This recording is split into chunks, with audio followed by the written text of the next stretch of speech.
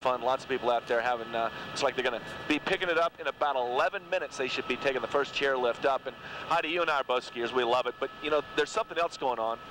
Denver International Wine Fest. So I got to figure out from you. Are you more red, white, more like a Lafitte?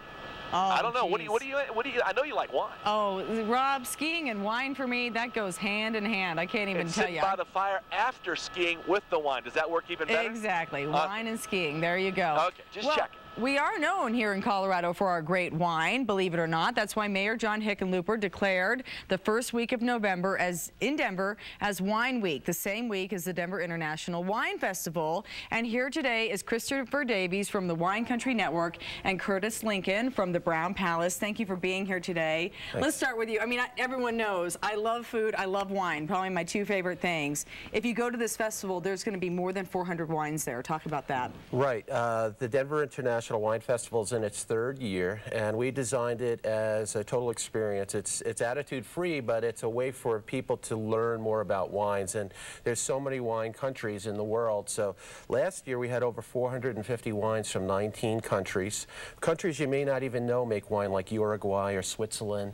This year we're going to have Greece and stuff, so it's really a great thing. And on the Thursday night, November 1st, we're going to be doing a chef's competition where we take wines that have won the gold medal from our competition in September, and we give them to 16 chefs from Denver and Boulder, and they will create custom dishes for the people to taste. And that's called Taste of Elegance. It's really like Iron Chef meets wine. Wow. And that Curtis Lincoln awesome. Is one of our chefs. Talk about that. You brought some of the things. Yeah. Basically, this is food designed to pair with your wine. Yeah, and this is not Iron Chef material. This is stuff anybody can do at home. And they're right from my tapas program at the Brown.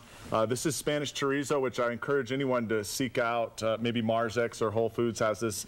It's a very different sausage. A blue cheese with a number of pairings.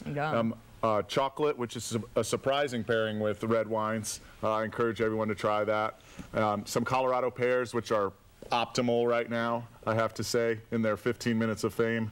And olives with Marcona almonds and chilies and garlic and herbs. Wow. All these are real simple dishes to throw together and enjoy wine with at home with your guests. And now talk about, because you know a lot of people out there can't afford the high-end wines. You brought some ones that are affordable, and talk about that real quick. Yeah. Maybe one that somebody should pick up at home if they're not going to this, or even if they are. Well, if they go to our website, Denver Wine Fest, there's a link to the competition site where you can see the wines that won medals this year, and one of which is kind of interesting. It's called Insatiable. It's a Merlot. It's under $10, and you know, I think that you don't have to spend a lot of money to have good wine. Right. So check out this wine festival. It's going to be a lot of fun. Believe it or not, 400 different wines, lots of food, right here in Denver. And for tickets or for information, just go to our website. There's some information there for you too.